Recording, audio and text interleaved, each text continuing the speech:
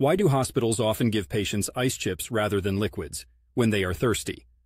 Now, this might sound counterintuitive. A patient is thirsty, and rather than giving them a refreshing glass of water, a nurse comes over with a cup of ice chips. What gives? Well, there's a method to the madness. Firstly, when certain patients are considered a high risk for aspiration, like after surgery or when they're very ill, giving them liquids can actually be dangerous. Aspiration is when something enters the airway or lungs by accident, which can lead to pneumonia or other complications.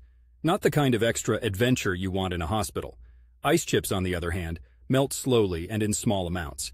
So by sucking on ice chips, patients can stay hydrated without the risk of swallowing a large volume of liquid that could end up going down the wrong pipe. It's about controlling the intake.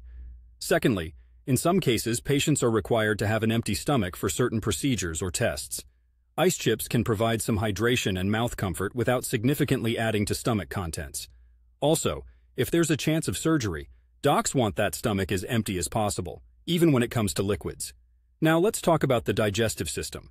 After surgery or during certain illnesses, the digestive system can be a bit sluggish to wake up and start working properly again. Sipping on liquids might lead to nausea or vomiting, whereas ice chips melt and trickle down in such small amounts that it's less likely to upset the stomach.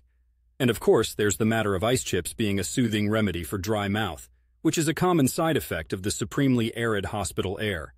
It's also a bit of comfort care, honestly.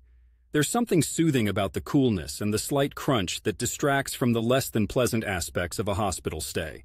So, in the ever-busy halls of hospitals where every action usually has a reason behind it, ice chips serve as a simple yet smart solution for patient care.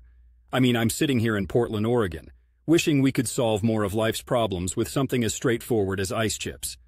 Alas, most things aren't as simple as soothing thirst with frozen water.